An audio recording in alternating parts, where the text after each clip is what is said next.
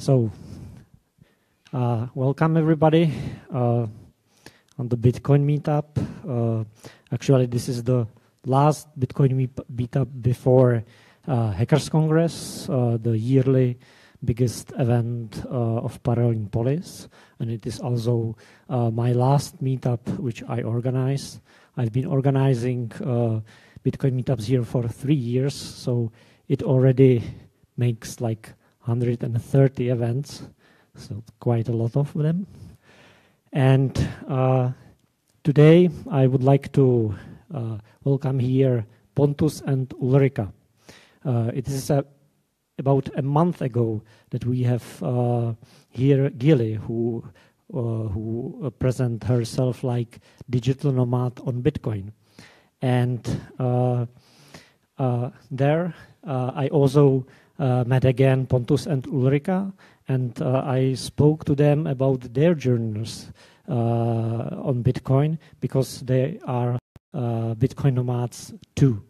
They sold all their stuff like 2.5 years ago, and they devoted themselves to travel around the world on Bitcoin or using also Bitcoin, meet with Bitcoin enthusiasts and Bitcoin community, and to write about their experience, and also teach the newcomers about Bitcoin.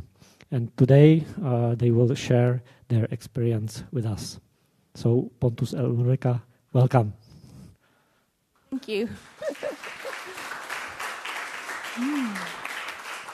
And one more thing to add. I don't know if questions are allowed during your speech, but use only the microphone. Raise your hand and I will give you a microphone, because we are streaming, and without the mic, nobody can hear you. Yeah, and it's better if you take the questions afterwards for us. If it's okay with you? Yes. Oh, so thank you for coming and want to listen to us. So, as Martin said, my name is Ulrika, and this is my better half, Pontus. And we are here today to talk about us, why we chose Bitcoin as our primary currency, and also why we want to try to opt out from the current economic system. So this is us in India, like 2 years ago.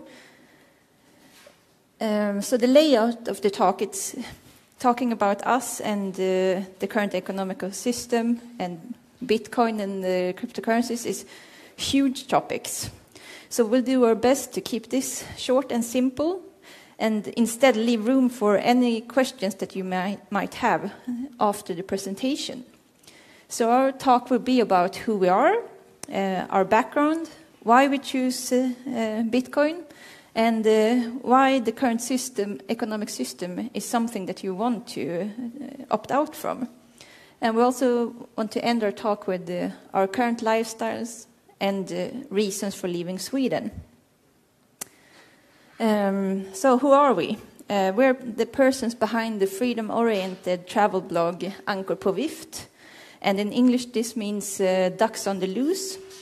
And Anchor also is the short form for anarcho-capitalists in Swedish. So I'm the person that are the writer behind this blog, and we're using this blog as a diary about us, our lifestyle, and the people we meet along the way. Pontus is the person behind the website Start Using Bitcoin, which is an educational website about Bitcoin. He's also one of the authors behind the 100-page research report called Blockchain Decentralized Trust, which was published last year in collaboration with the Swedish Entrepreneurship Forum. And the QR codes to the different sites will be up here on the presentation in the end of our talk, if you want to take a closer look on what we're doing. So, we met in 2009-2010 while we were both working as PhD students in Linköping, Sweden. Me with a background in biomedicine, doing research about cell biology, electrophysiology, and neurobiology. And Pontus with a background in engineering, doing research about virology and epidemiology. We discovered that we had more in common than our taste for adventures. We both wanted to learn about or understand how the world works, and that led us to a path researching about political and economical systems. We found Bitcoin in 2011, and we started to go down the rabbit hole in 2012, when we really started to investigate the current economical systems and alternatives. We did form a workshop with a few of our friends in Linköping so we could educate ourselves about the systems. In 2013, we helped friends to start up our local Bitcoin meetup in Linköping. So join them on meetup.com if you ever find yourself in Linköping. And 2014 was a really interesting year for us when we came to the conclusion that anarcho-capitalism was the closest an ideology could come to how we viewed a better world. We also finished our PhDs in the end, and in the end of 2014, we had a garage sale and sold all of our stuff. We started our travels in February 2015, and finding out about Bitcoin was a big deal breaker for us. The first time we heard about Bitcoin was from an article by Rick Falkvinge that he published on his webpage in May 2011, where he explained why he invested all his savings and all the money he could borrow in Bitcoin. Rick Falkvinge is well known to us as the founder and former leader of the Swedish Pirate Party, so this prompted us to look into Bitcoin thoroughly. So we have been planning and saving money for this trip from the start of our relationship, but how and why we travel have changed while our view of politics and economics have changed. So first, here, it was about seeing and experiencing the world, and it's still partly about that. But when 2015 came, our travel plans had shifted to find like-minded people and see if we could find a place in the world that suited us. So we have never made any long-term travel plans. We travel to places we find interesting, and we try to meet up with Bitcoin enthusiasts and freedom-minded people. So we are far away from being all over the world, as you can see. So we will tell you about a few of the places we have managed to visit so far. So most Bitcoin meetups have been in Asia. So Bangkok, here they are, has regular meetups every Monday, and they are around 25 to 50 people each time on these meetups. And like the Swedes we are, always being on time, we came early, so this picture doesn't really represent the meetup that we went to. And Ubud in Bali has a big expat community with digital nomads interested in cryptocurrencies. And Ubud is the first co-working space in town where you can find a Bitcoin ATM and weekly Bitcoin meetups, which they are streaming live on a YouTube channel called The Filter. There are at least 3 other cryptocurrency co-working spaces in Ubud that we know of. The smallest Bitcoin meetup we've been to was in Phnom Penh in Cambodia, where we went to Steve's Bitcoin Cafe, which of course accepts Bitcoin. And the guys in Kuala Lumpur were really great. They welcomed us by arranging an extra Bitcoin meetup just for us, because we wouldn't be around visiting the regular meetup. And they claim to be around 25 people visiting their Bitcoin meetups. And in India, we visited one of India's Bitcoin exchanges. And we also met up with libertarians in India, both in Bangalore and in Mumbai. We also met up with libertarians in Singapore. And it was there we heard about parallel police for the first time. And we knew that we wanted to come and visit you someday. So we went to Central America, and our mission here was to go to the 2006 version of Acapulco, and in Acapulco, and we met up with like-minded people, and it was here we first heard about Hackers Congress from Pavel Luptak. And at Acapulco, we also got the chance to listen to Tone Weiss, who will be one of the speakers at the Hackers Congress this weekend. So we can highly recommend to go and listen to him if you have a ticket to the Congress. And they also have meetups, regular meetups, like in Mexico City, in Cancun, in Costa Rica, etc. But we didn't have time to visit them this time around. So that's for everything. We haven't been able to go to all Bitcoin meetups that are in the area we are in when we travel. But we try to visit those we can. So Pavel Luptak was the reason we ended up here at last year's Hackers Congress. And we had a really good time, so that's why we're here right now talking to you and going to the Congress again. So in Sweden, Pontus has been speaking to Swedish-speaking audiences in Stockholm 3 times last year, but we still haven't been able to go to a regular Bitcoin meetup in Stockholm yet. That's too bad. So we also attended the Corex conference this summer on Malta, where we met a growing Bitcoin community that want to turn Malta into a Bitcoin island. So if you go to Malta, you should be able to go on a regular meetup that they have every week. So there's a lot more going on in Europe, and so far we are far away from meeting most fellow Bitcoiners in Europe, but hopefully we can do so in the future.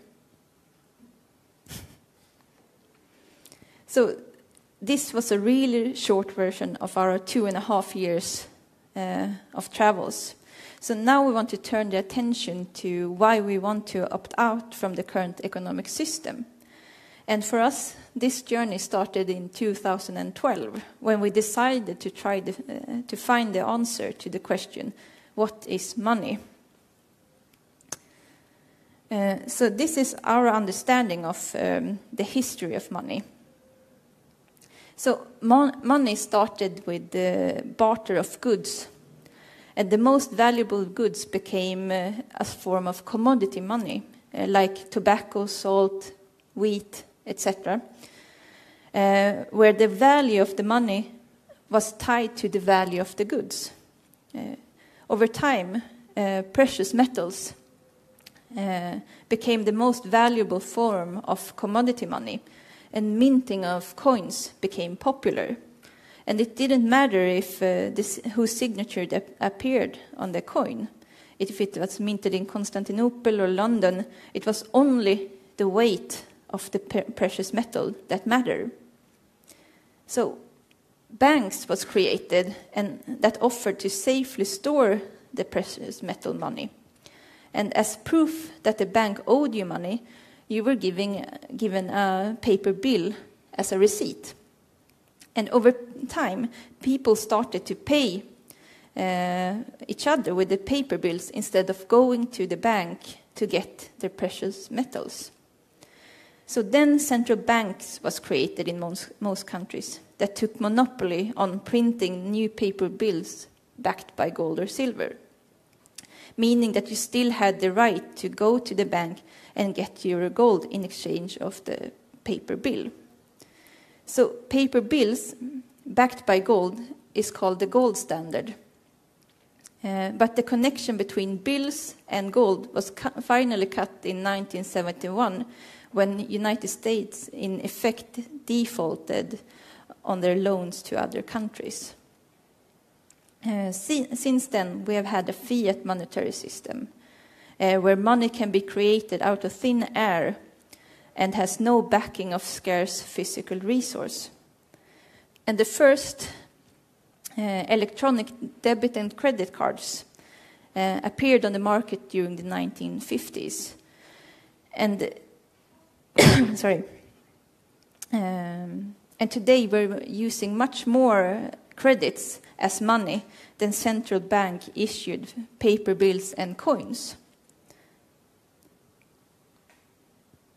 And in 2009, as you all know, hopefully, came Bitcoin. So you can say that the evolution of money has made money more and more abstract and with less direct connection to specific physical resources. And in the history of money, the current system that we have today, the fiat money system, is the only one primarily debt-based. It is also a system where we increasingly needs the permission from intermediaries to be able to use it at all. So to understand the current economic system, you need to understand the theories of John Maynard Keynes. He was a British economist that launched his economic theories in 1936. And his theories had an extremely big influence on the world. So according to Keynes, the level of unemployment was caused by the lack of overall spending in the economy.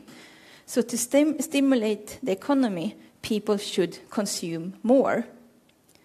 So Keynes thought that to increase consumption, the central banks should lower interest rate to make it cheaper to borrow for consumption. The state should borrow money to invest in large infrastructure projects to increase employment. So Keynes' theories became very popular among rulers because it gave them the authority to central plan the economy. So his theories were quickly spread and in schools and in government institutions. So based on Keynesianism, the central banks control the amount of money and credits in the economy today. And central banks control the amount of credits indirectly by regulating the interest rates. And the central banks control the amount of money directly by the printing press or by digitally create new money. Creation of new money dilutes the value of the currency.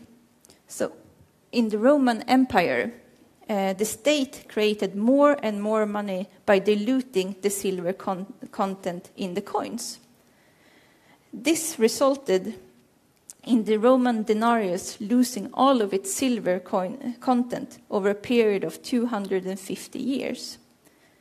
For central banks today, they only need to print more money, or print. Due to the constant increase of new money in the economy, the US dollar has lost 96% of its value the last 100 years. And the current 2% inflation goal of central banks means that they have the explicit goal of reducing the purchasing power of the currency by 50% in 35 years. And during a normal lifetime of 50 years, that means that 70 years, sorry, that means that the currency will lose 75% of its value. So this inflation is in effect a hidden tax on all money. And the consequences of this fiat money system will Pontus now tell you more about.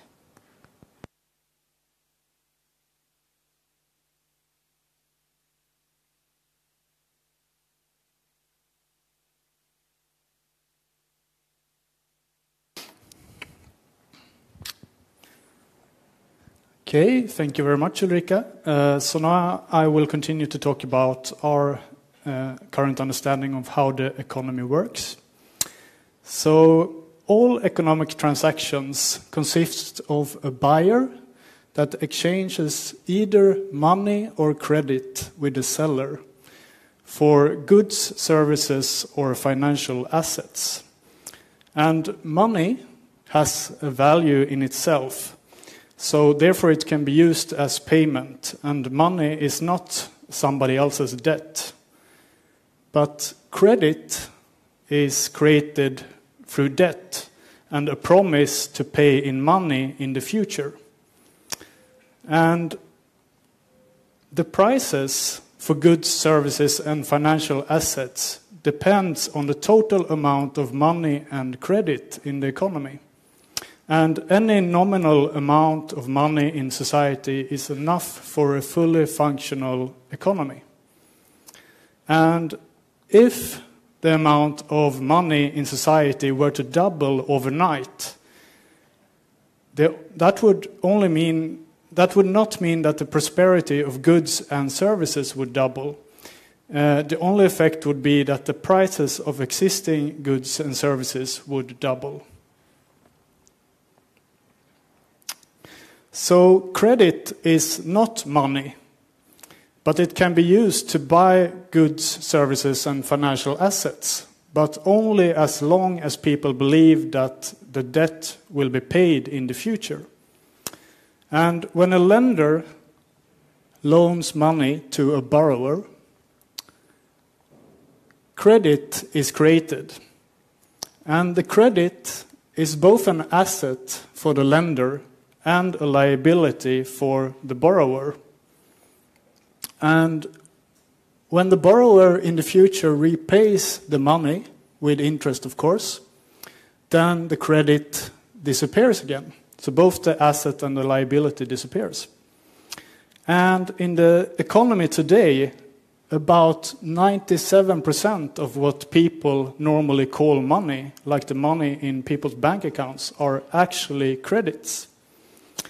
And the real money, if you can call it real today, because it's not backed by anything, but is only a few percent, consisting of central bank bills and coins. So the Keynesian school wants people to borrow money and go into debt. But there is a real problem with that, because loans create cycles. And the reason for this is that by taking a loan, you can consume more than you produce temporarily, but at the expense of having to consume less than you produce in the future when you pay back the loan. So when we take a loan, what we are really doing is borrowing from our future self. And borrowing of money creates credit, and that means that the total amount of money and credit in the economy increases. And one person's increased possibility to spend leads to another person's increased income. And people who get a higher income become more creditworthy and can borrow more money, so they can consume more. So that means that other people get a higher income. And this cycle continues upward toward higher growth and higher level of debts until people need to repay their debt and the cycle turns down again. And the short cycles that this creates last about 5 to 8 years and continues over and over again over several decades. And the reason for this synchronicity in these cycles is, of course, that it is the central bank that manipulates the interest rates to stimulate the economy or to cool down the economy. But the top and the bottom of each of these cycles ends with higher growth and higher levels of debt falls. And they are now unable to pay back on their loans. And when this happens, everybody is forced to sell simultaneously. So this leads to prices crashing. And the stock market collapses and political tension rises. And the economy enters a deep depression. So with this view on the current economic system, you can probably understand why we want to opt out of this.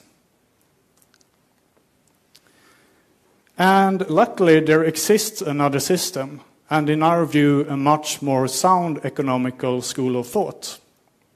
And the Austrian school totally rejects central planning and political regulation of the interest rate and amount of currency. Instead, it advocates hard money that can't be controlled politically. And the method used in the Austrian school is called praxeology, and it is based on the subjective values and actions of individuals. And it is a deductive study of human action based on the notion that humans engage in purposeful behavior. And the Austrian school started with Karl Menger, who had the radical idea that all values are subjective. We are all individuals and we all have subjective values. And then he was followed by Böhm Bawerk, who made the observation that people always prefer current consumption over future consumption. And this is what is called time preference. And this is very important to understand why we have and why we need interest rates in the economy. And then we have Ludwig von Mises, who systematized the discoveries and methodology of his predecessors and made large contributions to monetary theory and something that can be called the socialist calculation problem. Another very famous Austrian economist is Friedrich von Hayek. And he is most known for his studies on the use of knowledge in society and the Austrian theory of the business cycle, about how credit expansion and monetary inflation creates booms and busts in the economy, for which he received the Nobel Prize in Economics in 1974. And Keynesians, they claim that monetary inflation is good, that increasing the monetary supply is something good. And they claim that price deflation is bad. They don't want to see lowered prices on goods and services because they claim that this incentivizes saving instead of consuming, which they think is bad. And it makes it more expensive to borrow, and borrowers' real debts increases with time. And Austrians, they have the complete opposite view. Austrians claims that price deflation is good.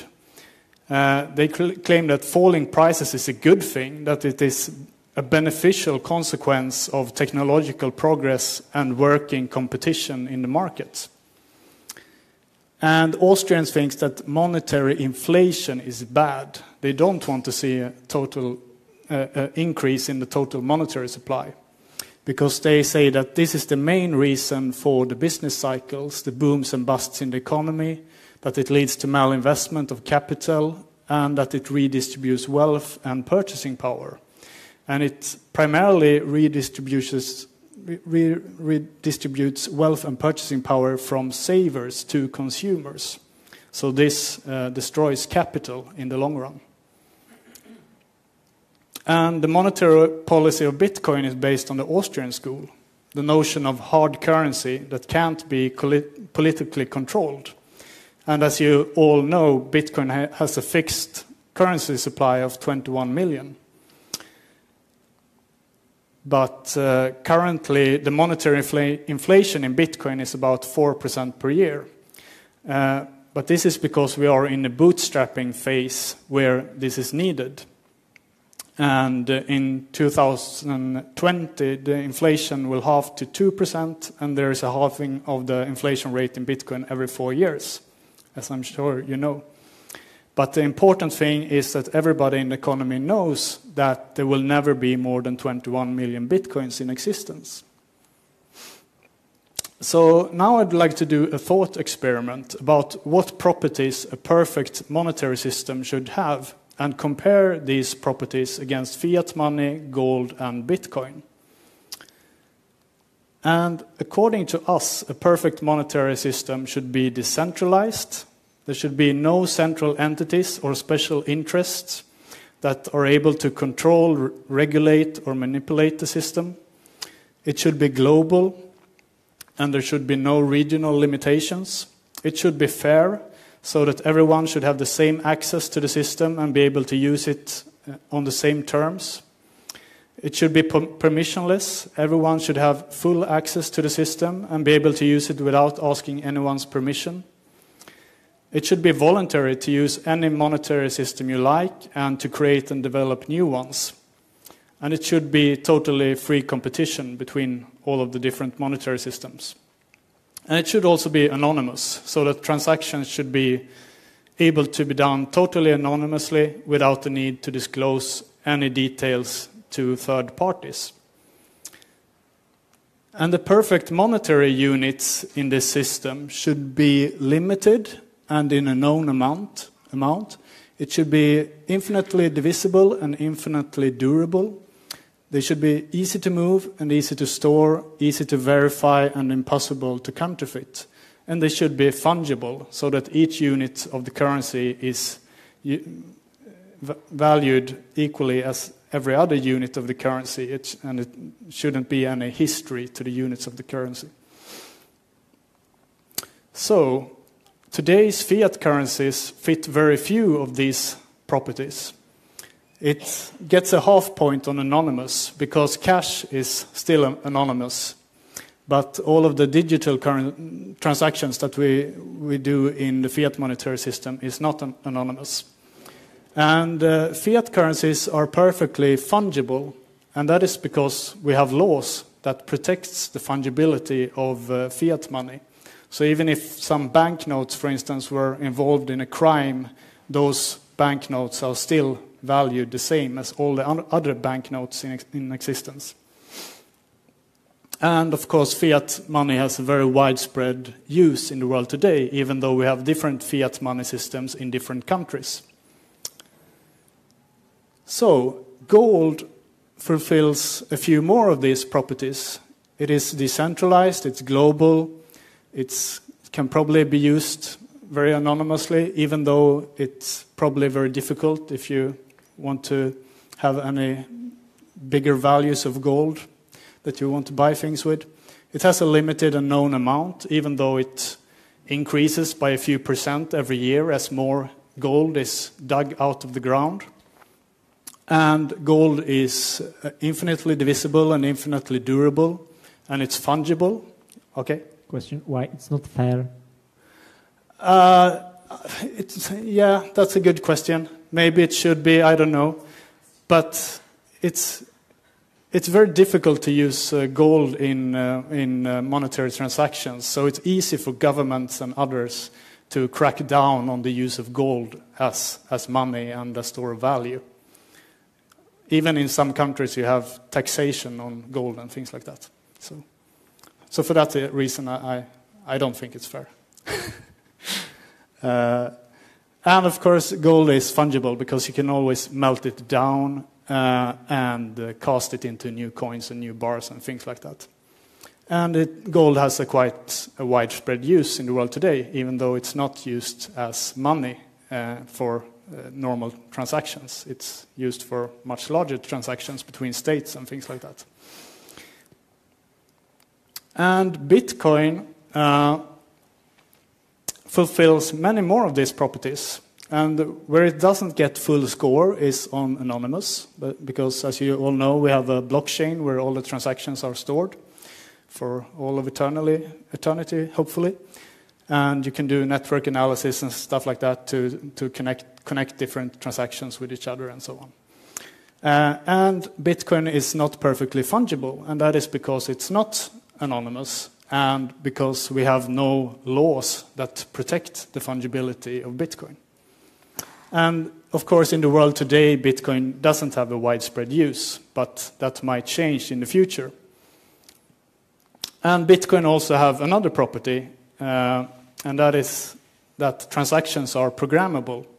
Transactions can be executed automatically in predetermined ways, and this can be used to create smart contracts. So, with Bitcoin, it is possible for people to have full sovereignty of their money. With Bitcoin, you can have full control of your money without having to trust any third parties or having to rely on the permission of intermediaries like banks. And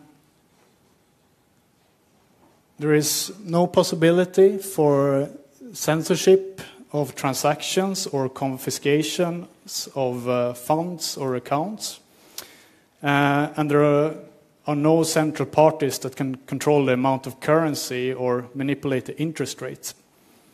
And it's not possible for governments to perform any kind of hidden or automatic taxation of Bitcoin. And the way we envision the future is something like this. So imagine that we are 10 to 30 years into the future, and Bitcoin is the primary global currency and have found a stable valuation based on supply and demand. So let's say that in this scenario we have 10% economic growth per year in the global economy as a whole. What this would mean is that prices on goods and services would decrease on average by 10% per year. So to have savings in Bitcoin is like investing in a global index fund, the value of which increases as the global economy grows. So this means that everyone in society have access to a very safe form of saving just by holding Bitcoins. And as a thought exercise, you can try to calculate what the value of one Bitcoin would be in this future scenario, if it comes true. So we think that this quote summarizes the history of money until now very well. There are 3 eras of currency: commodity-based, politically based, and now math-based. And now, finally, we want to tell you a few things about our current lifestyle and reasons for why we do not see a future for us in Sweden. So we now live a nomadic, minimalistic lifestyle without being residents in any country. And we don't have any plans to settle down anywhere yet. We carry our possessions in 2 carry-on backpacks that are about 7 kilos each. This means that we can travel with almost all airlines in the world without any checked-in luggage. We have a private medical insurance from IMG that is called Global Fusion that provides us with medical care all over the world if we would need it. And it costs about €50 per person per month. And the reason for leaving Sweden is that Sweden is a very socialist country. It's very high taxes, and the taxes are getting higher and higher, while the educational system and the healthcare system is getting worse and worse, which is not at all surprising for us, given the incentive structure for tax-funded services. But the strongest reason why we do not see a future for us in Sweden is because homeschooling is totally forbidden. And attendance in public schools under the single state curriculum is obligatory. And if you don't put your children in school, in the state schools, first you get high fines and then they kidnap your children. So if we get children in the future, we don't want them to go to the Swedish school. We think it's a big waste of time. So basically what we're trying to do is to find freedom in an unfree world, and through Bitcoin and by voting with our feet, we hope to achieve this. So thank you very much for your attention, and now we're happy to take some questions. And here are our websites again, if you want to check them out, and also our Twitters.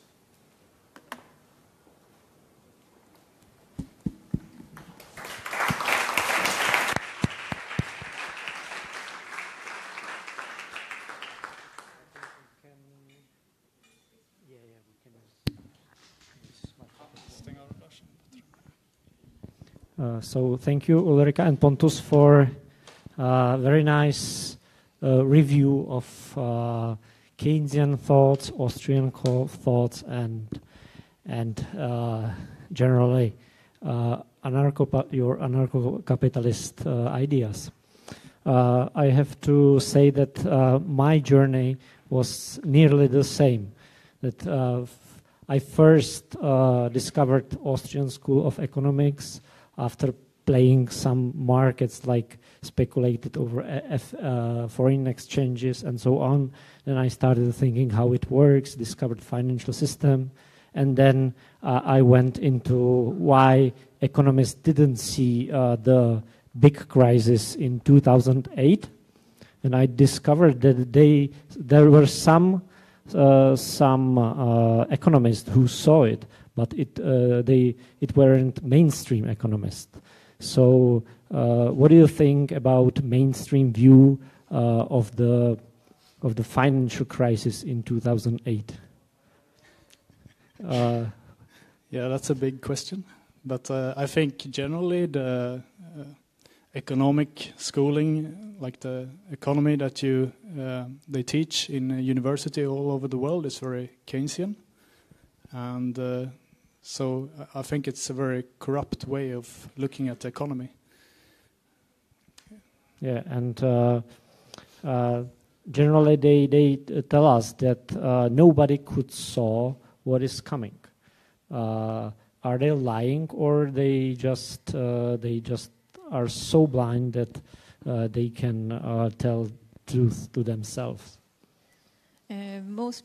Most of the mainstream media or the high-profile economists, they were just laughing at the people who were alarmists back in 2006. Like, for instance, Peter Schiff was one of them, who was really trying to be publicly open and discussing the possibility of the house bubble market in the United States. But most of them just laughed. Yeah, Peter Schiff was also one of my teachers. I listened to his Schiff radio for 2 or 3 years. Do you know why he's so against Bitcoin?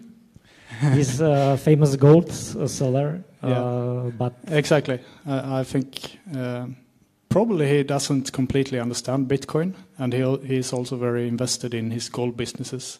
So, yeah, that will be probably the answer.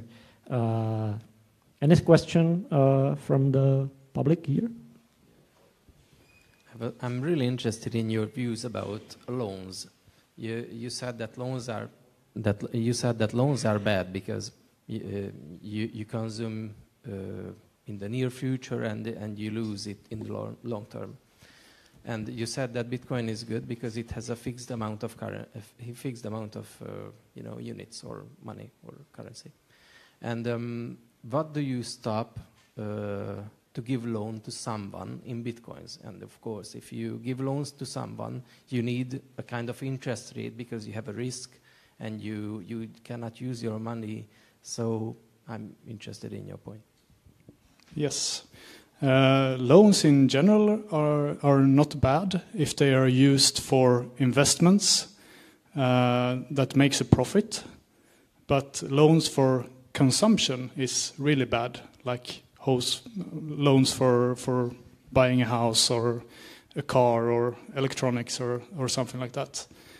And I think today it's very dangerous to make loans in Bitcoin because the price is so volatile and the price of Bitcoin tends to go up. But yeah, in the long term, it's no problem. If Bitcoin finds a stable price level, it's no problem at all to make loans in Bitcoin, I would say. But if you want to make loan money to someone in Bitcoin today, you better make sure that they have income in Bitcoin as well, so that they are making a profit in Bitcoin. Just I would like to react.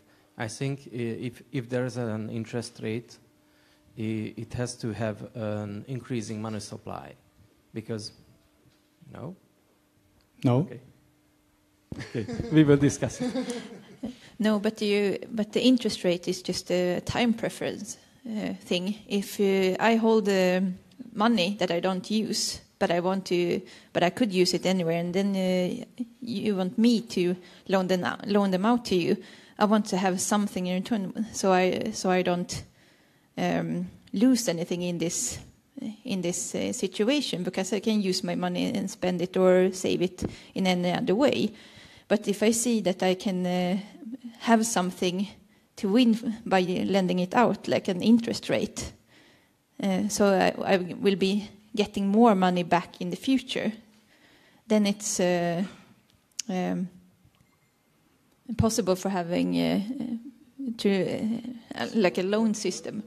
It's worth it for me. Common objection to this is that when you have interest rate, you lend the base, and you need to be returned the base plus the interest rate.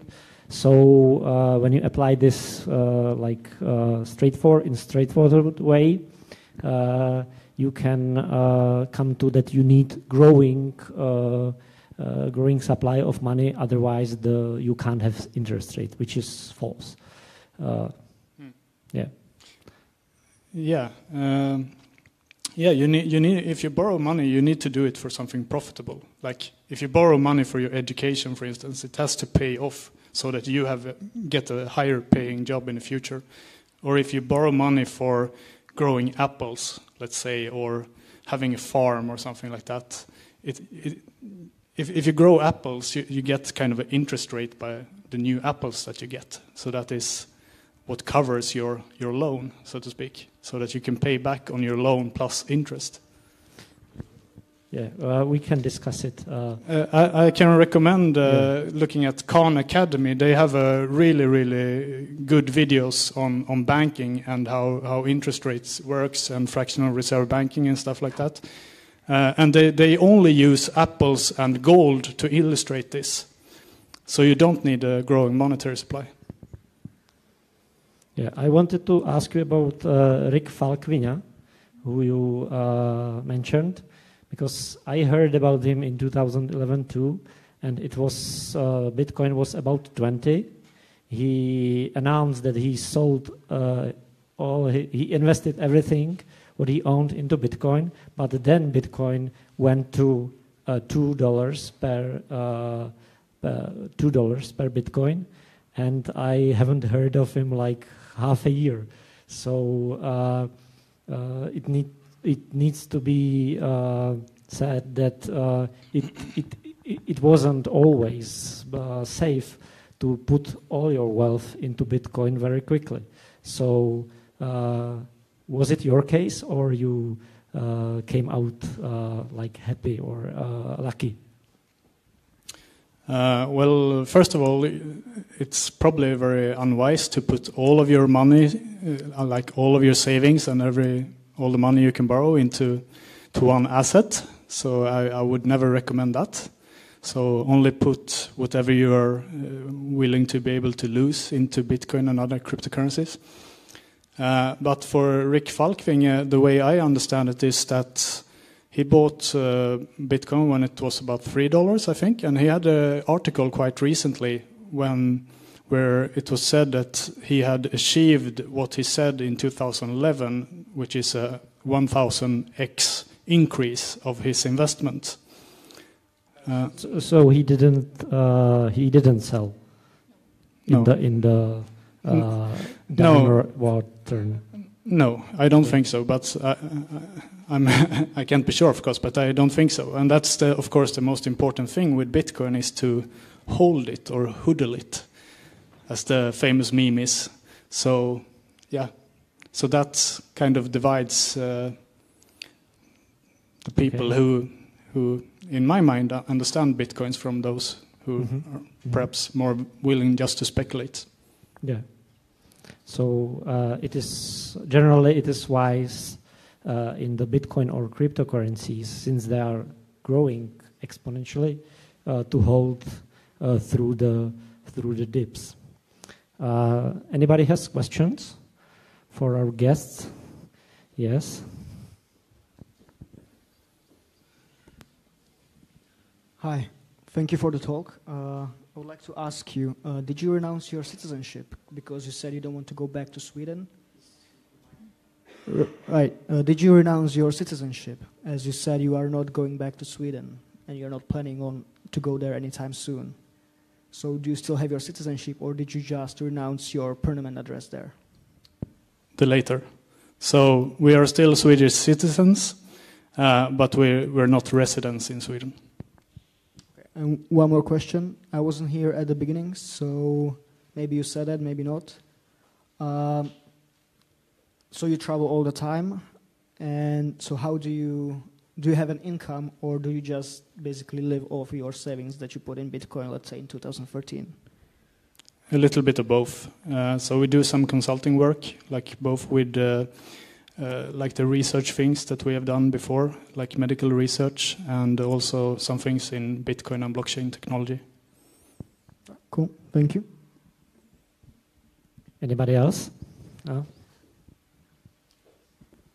Hi, thank you for the talk. So am I right that you hold most of your money in Bitcoin or something?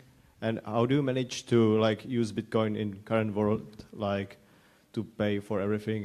You exchange every time for dollars or something, and then you pay, or you have used some kind of tools to directly use Bitcoin?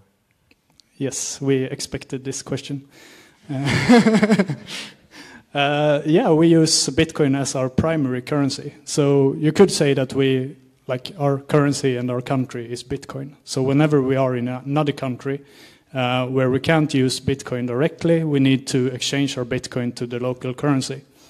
But we use, for instance, local Bitcoin, and we use Bitcoin debit cards also as well. Yeah.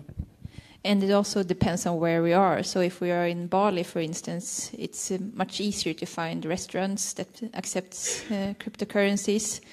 So, and in other places it's nearly impossible. So it just depends on where we are. Okay, thank you. I would like to ask what type of debit card you use, and is it Bitcoin, or you load the fiat currency, just exchanging Bitcoin into it? Yes, the one we have used so far is that you have an account where you put Bitcoin, and then you exchange it to a fiat money, like a saldo of fiat money, and then you use that with a debit card. So it's not exchanged directly as you pay with a card. But as I understand it, there are some cards where it's exchanged directly when you use the card, and you don't have to do it before. And what card, what issuer you use? The one we have used is Virex, or it was called eCoin before. Mm-hmm.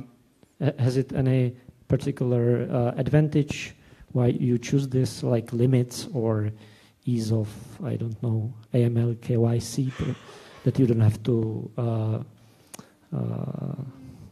compromise your privacy? No, I think most cards are the same. So if you only spend a small amount, you don't need to put in your details like KYC,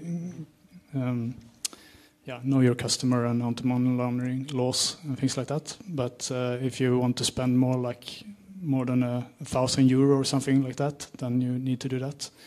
So that's not the reason we choose this card. We just looked at all the different cards that was on the market, and we thought this was one of the better ones. And the exchange rate from Bitcoin to fiat currency is generally 3%. Mm-hmm. Yeah. Thank you. Are there any other Bitcoin services that you would recommend, like you use it daily, like maps, or I don't know? No, not really. Ulrika has one. VPN services. We can, at least one of our friends is the founder of mulvad.net. It's a VPN service that have been accepting Bitcoin since 2010. So if we want to do a promotion of one of them, but yeah, there are more. But this is basically not a Bitcoin service. It's like usual VPN service who you can pay in Bitcoin. Yeah, and I wanted to ask you. You are traveling like 2.5 years. What changes you saw in the Bitcoin communities during those 2 years? Because Bitcoin grew like, I don't know, 20 times during that. And if you see something evolving or different, like more people becoming anarcho-capitalists or more Keynesians coming in but staying like Keynesians but only using Bitcoin. Any changes? Yeah, I think it's quite an organic growth overall. Like, if you go to meetups and things like that, I don't think so much have changed since, 2012, 2013. But on the internet, I think the growth is very high. So I think it's an ongoing organic growth of the whole ecosystem. And we can. The thing we see is that we're getting more messages from friends wanting to know about Bitcoin the last year or the last half a year. Friends and family. Yeah, yes, same on my side. And aren't you tired of explaining the basics like a machine, like all the time? Yeah, it actually gets a bit tiring after a few years. But I also have my website, Start Using Bitcoin, where I can point them. So, yeah. Okay.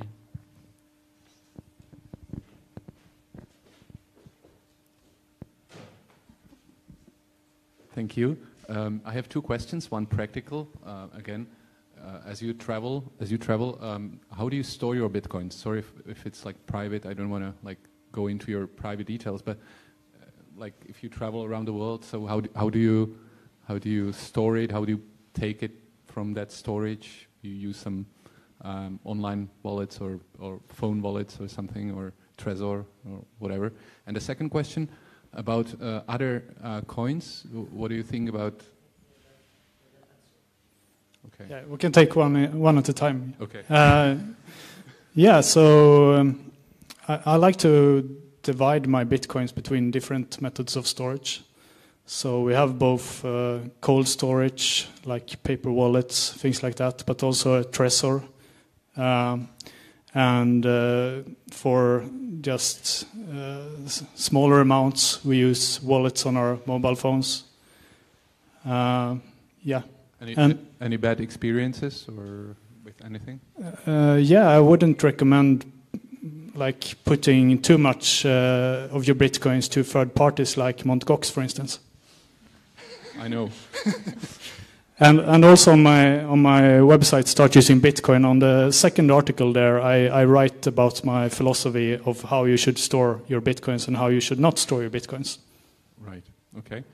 Thank you. And the second part is more general. It's about the other coins. What do you think? Which coins you possibly use, or which coins you think will have future? Well, we have used Litecoin here at Parallel Police because the transaction fee is a lot less. But today, when I wanted to pay with Litecoin with a Jax wallet, it didn't work, so I had to use Bitcoin.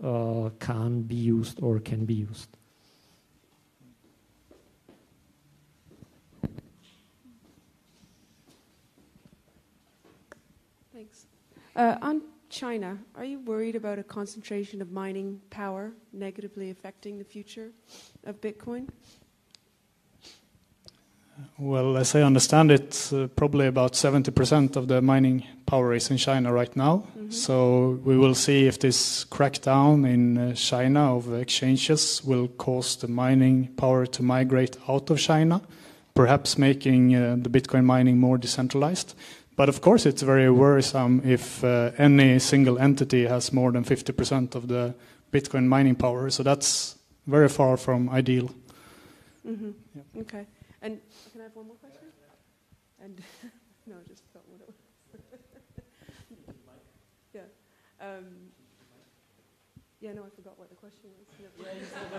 Okay, so while you are trying to remember, the concentration of mining power in China, I think Andreas Antonopoulos addressed this question several times, and he's not worried because first, miners can have more than 50%, but they cannot change the transactions. They can only censor transaction, and they might fork. They might fork the network, but they are really they are not like rulers. They can't set new rules because the nature of Bitcoin is such, or those rules, that you can verify them for yourself. And if you see that what's happening on the network doesn't match the rules, you just refuse the whole blockchain which is given by these miners. So even when there is a minority of miners following old rules or traditional rules, it's okay. We don't need the majority. Of course, it's bad for censoring.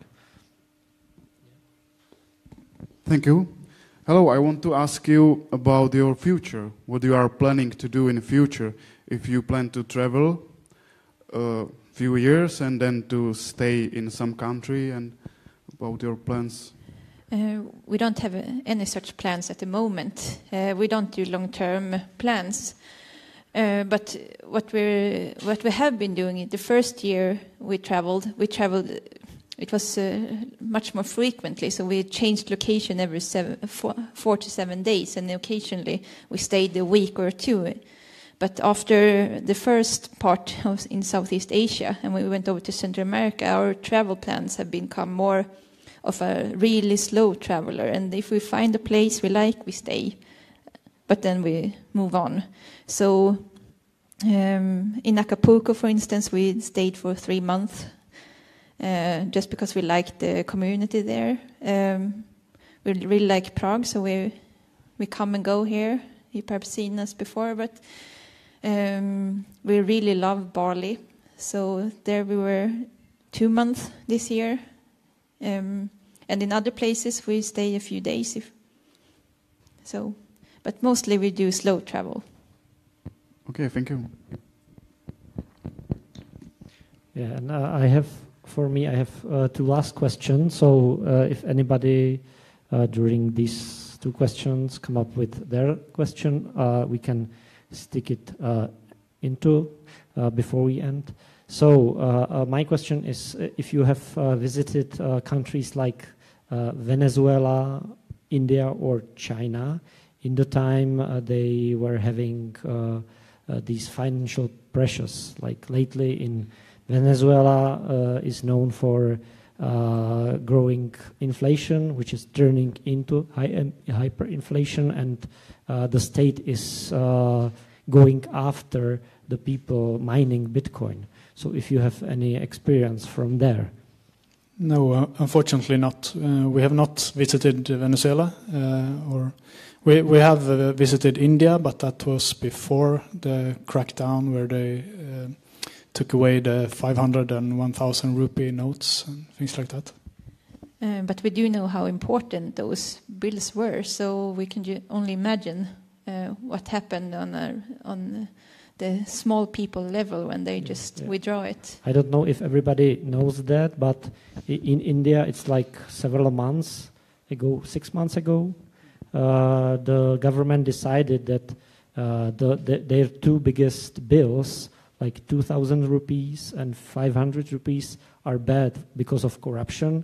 And I think they decided from one day to another day that they will get rid of these banknotes over all India. So it was a great disruption, and many people in India turned to Bitcoin during these times. So it was a big event for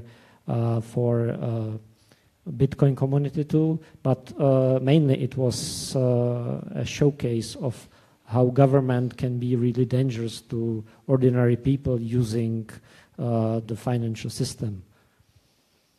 And in Venezuela, it's happening now too.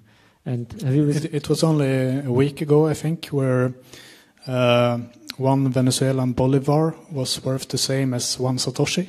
So it's like 100 millions of bolivars is one Bitcoin now. The other way around, yeah. Yeah. 100 millions of a Bitcoin is one bolivar, or even less now, probably. But, because in Venezuela, I think they have about inflation rate of about 2,000% per year, and it will probably increase until the currency is completely gone. Yeah, I read article that there is a lot of people living on Bitcoin mining, and they have because the electricity is almost free because it's subsidized from the government. And I read one article about a man who gets 80% of his income using Bitcoin mining, and only 20% of his ordinary job. So for some people in Venezuela right now, it's a matter of life and death. So, and the last question is, you traveled a lot around the world, and this presentation was a little bit serious, actually. But I want to ask you about what is the most funniest story of your journey. I know you are not ready for such question, but have you met any, or it doesn't have to be funniest, but what is the event what mostly surprised you, or some highlight that you would like to mention in the end?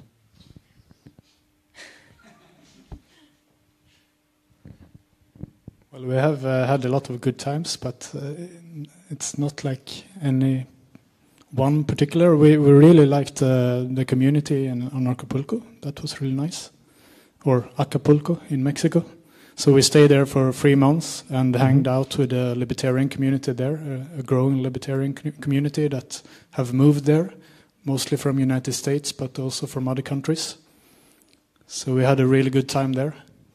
And would you recommend anybody who you met to come here to Prague, like for next Hackers Congress, or just to have him on Bitcoin meetup? We recommend everyone that we meet to come here. Okay. So that's what actually we were in Singapore when we first heard about parallel police and Stohoven and all the mischiefs that you were doing. So after that, we were on a Swedish anarcho-capitalist podcast talking about Prague and parallel police, even though we hadn't been here yet. So that's why Caroline came here first, our friend. She heard us on the radio. She is a pioneer for you. Yeah, so she came here first, but it was from us telling her about it. Okay. So Ulrika and Pontus, thank you very much. If you don't have anything to add, I would like to thank you, and I hope you will have a great time on weekend during the Congress. So thank you for coming, thank you for watching, and hope you see everybody in some time. Goodbye. Thank you very much.